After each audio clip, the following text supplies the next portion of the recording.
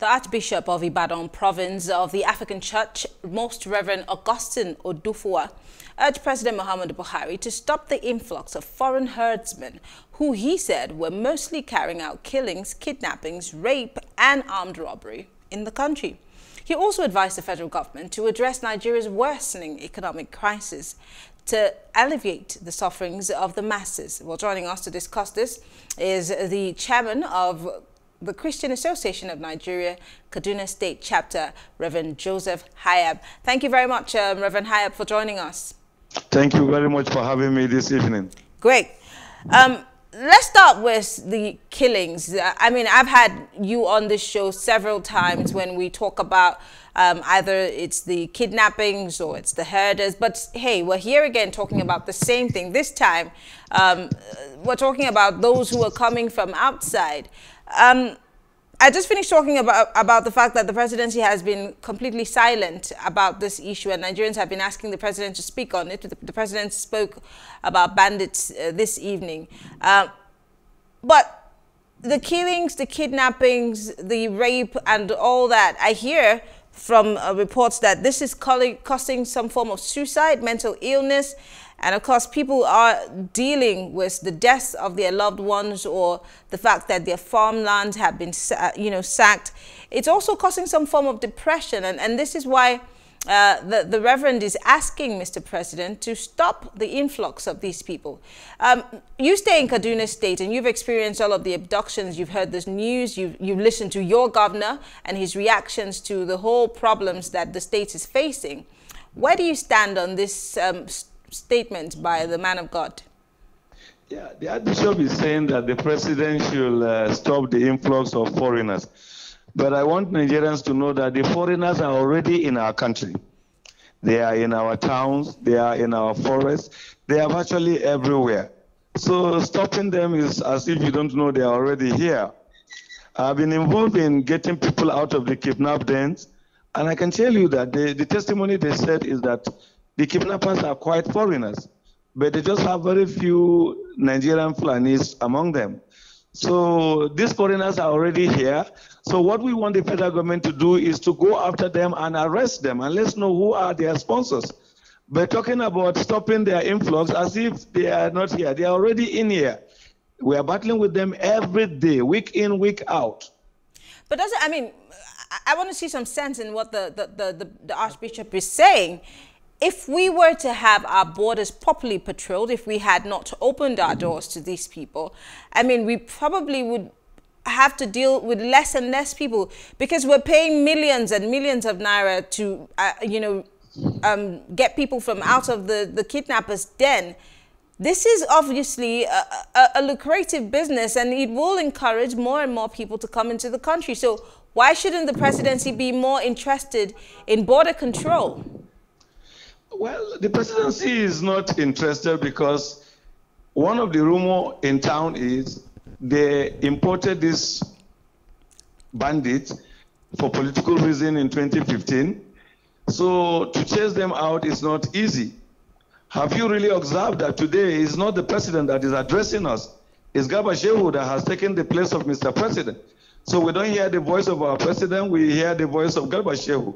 So Garba Shehu will respond to everything about bandits instead of Mr. President responding to Nigerians. Then the second part of it is the ECOWAS Treaty. We all know that the ECOWAS Treaty permits herdsmen to move around ECOWAS country. So most of these bandits hide as herdsmen and move into our country. They have caused us havoc, but anytime you talk, the simple excuse is that, no, they are herdsmen. Remember some times ago, even the embassies around will not want you to call them bandits. They will say it's herdsmen, farmers clashes. And I've lived around for a long time. I know that herdsmen don't just kill anybody. But this group of people are killing and maiming people, and you are calling them herdsmen. Where are their animals? Which animals are they taking care of? They've killed innocent people, and you are still calling them herdsmen to make the entire crime look as if it is a fight between two neighbors. Let's talk, now that you brought the issue of the ECOWAS in, I want to address that now.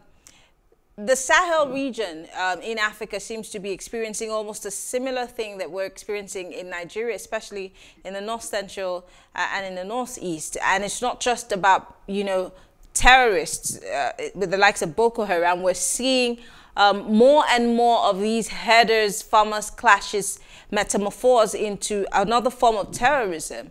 If the ECOWAS treaty is becoming a problem to us, Mr. President sits on that ECOWAS. I mean, he just recently stepped down, but he used to sit on that ECOWAS, head ECOWAS.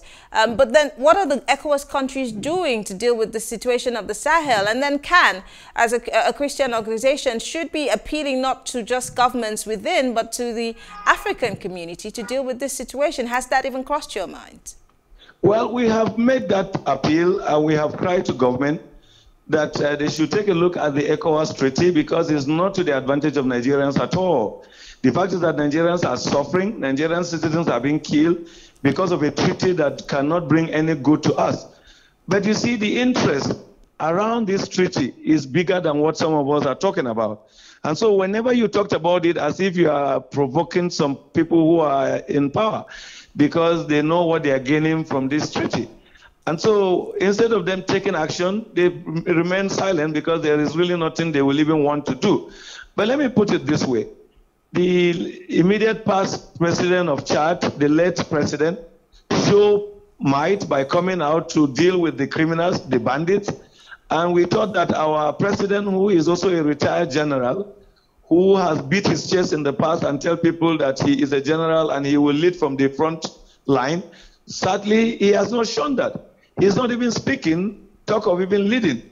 So what we're having today is we're having a dumb president who do not speak, and all we hear is Garba Shehu and Femi telling us what they think as Nigerians we should do. And sometimes they even tell us that do we care about our lives or about our farms.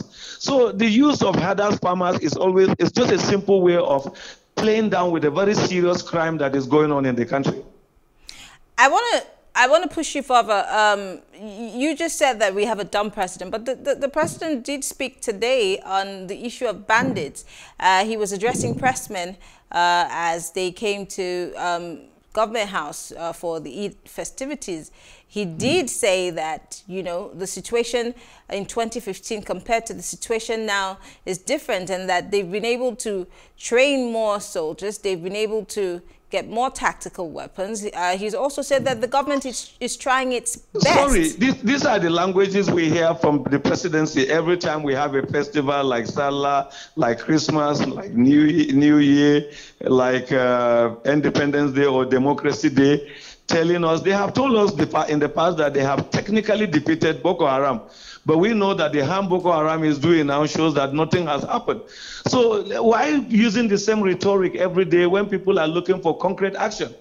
You see, we must tell the president that it is not enough for him to just speak. It is important for us to see action. And when I say a dumb president, I'm talking about a president who will come live and speak to Nigerians, not just a written speech that he will speak and it is over and nothing happened.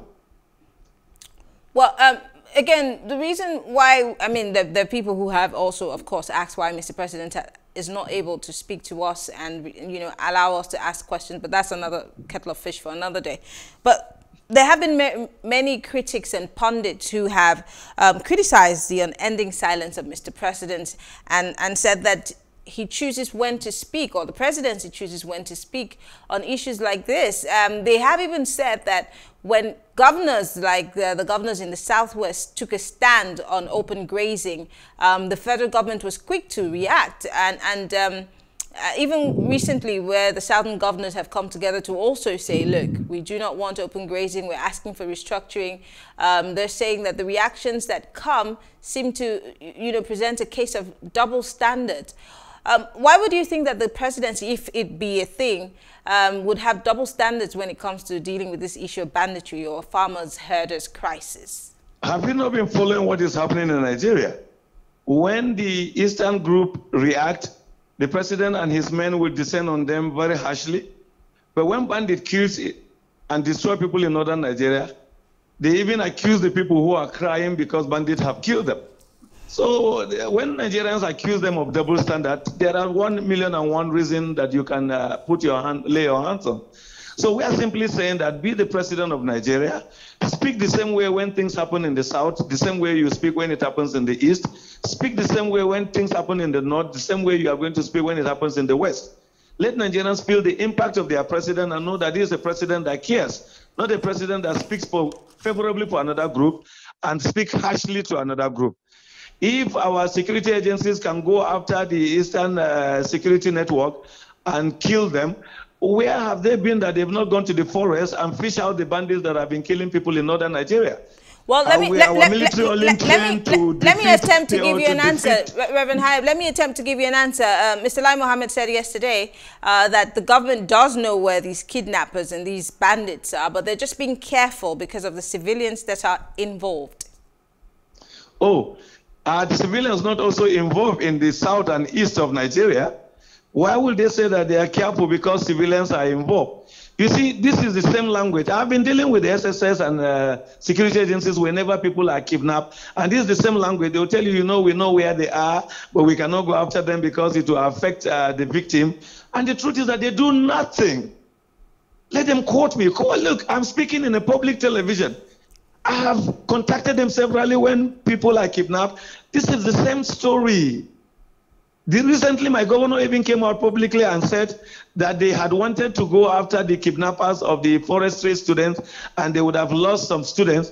I wish they had really acted the way he claimed. Let's not just use propaganda every day to address serious security issues.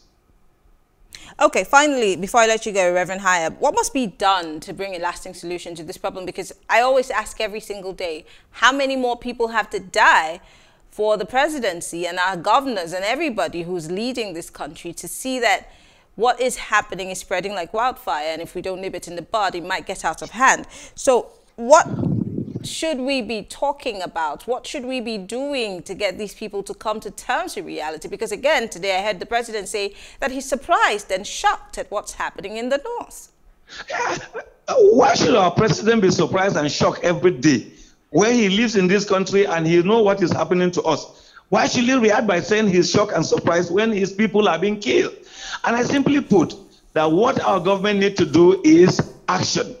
Our government have been talking and talking too much. The fact about it is that they don't even listen to us when we talk anymore. So we are tired of also talking, but we want to see them act. And as long as they don't act, we will continue to remind them that they must act because that is what they swore on oath to do. All right, well, I want to say thank you to you. Reverend Joseph Hayab is the chairman of the Christian Association of Nigeria, Kaduna State Chapter. We appreciate your thoughts. You're welcome. God bless you. All right. Well, thank you all for staying with us. We'll take a short break now, and when we return, I will give you my take.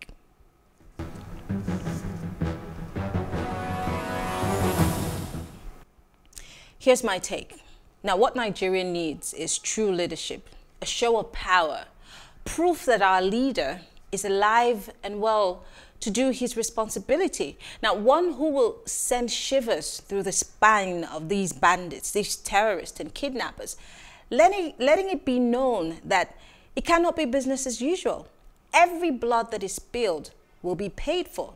This is the kind of leader that we want. Instead of allowing a playing field for all sorts of criminals to come to play, all under the name and the guise of, unknown gunmen. That's what we call them today. We cannot keep having to call our leaders to come to our aid when it is their duty to do so. We can't keep begging our leaders to speak to us. Speak to us, Mr. President. Address us, Mr. President, when it is his responsibility to keep us up to date and make us feel safe. But it seems like now it's upon us to keep calling and appealing to Mr. President to speak to us and put an end to Nigeria's troubles. We know it's not the job of one man, but Mr. President, the big buck stops at your table, and we have high expectations from you, so do not let us down. I am Marianne Nicole, thanking you for being part of the conversation. Have a good evening.